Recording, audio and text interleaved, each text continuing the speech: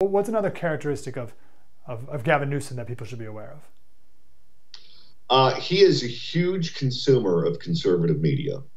Even Wow. though he comes from San Francisco, even though he lives in a very blue state, he lives actually in a red county. His neighbors are all conservative. His wife's family is all conservative. His ex-wife, Kimberly Guilfoyle, now with Donald Trump Jr., that's the world that he surrounds himself with. So he watches Fox News at night. I'm sure he watches you guys on the first. He watches, any conservative media that he can get in front of him. So he understands how conservatives think better than probably any other Democrat in America. He consumes the same media that we do. He knows the arguments. He knows what we're talking about. He knows what subjects we're interested in ways that other Democrats that just exist in that CNN or MSNBC or big city newspaper bubble in ways that they don't. What an absolutely brilliant point. You're right. And that's so obvious, not only with the way he interacts with a Sean Hannity, conservative, but he maybe knows conservatives better than many conservatives even know conservatism. You're right. And about his family too, right? Wasn't it his in-laws who right in the beginning of COVID moved to Florida? They got out of California to get that guy.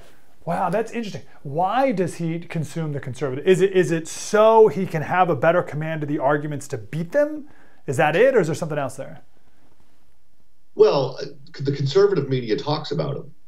The liberal media doesn't really talk about him. And I think that he's a narcissist and he enjoys being talked about, even if it puts him in a negative light.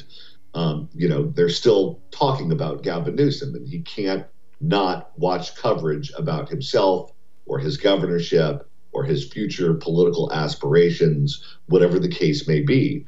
I think it's an addiction that he probably wishes he could get over, but he can't. And from the people I talk to who are close to him, it is legit. You walk into his office, you're not going to see CNN or MSNBC on. You're going to see a conservative network on. Yes. I try to tell people he's very slick. He's very good at this. What do you see in his ability to do what he does? Well, he's severely dyslexic to the point where he can't read a teleprompter. So what he has to do is he has to memorize everything. When he gives a speech, it's a speech that's literally coming from memory.